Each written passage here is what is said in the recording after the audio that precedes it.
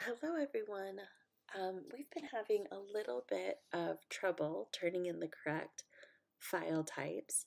So I wanted to make this quick video so you see on my end why I ask for the PSD and the JPG. So Ashley did a great job. She turned in both her PSD and her JPG.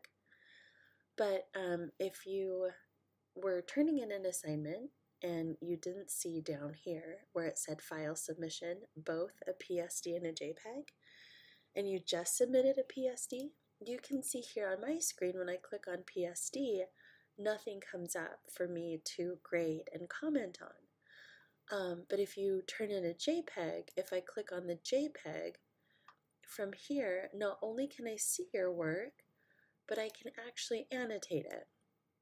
So I can leave notes for you if there's something that needs to be adjusted, if there's something that I like, and that kind of helps you understand my grading a little bit better, I think.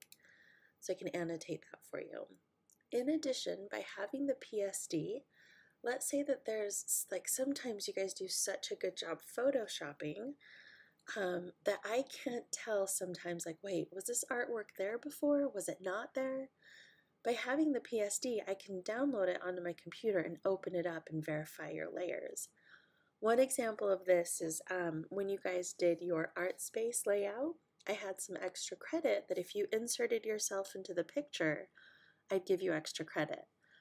Well, I'd have to open up just about all of those because those people are tiny, and I haven't really seen you guys in a classroom, so it's hard for me to tell if it's a stock image or if it was actually you, so that helped quite a bit.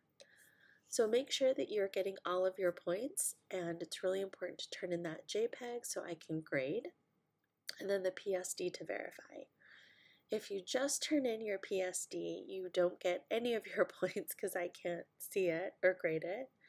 But sometimes if you turn in your JPEG and not your PSD, I'll just take off a couple points. So please, I know it's still kind of early in the semester, but hopefully by now we're far enough along that you guys will remember to check your file submission to see what I need.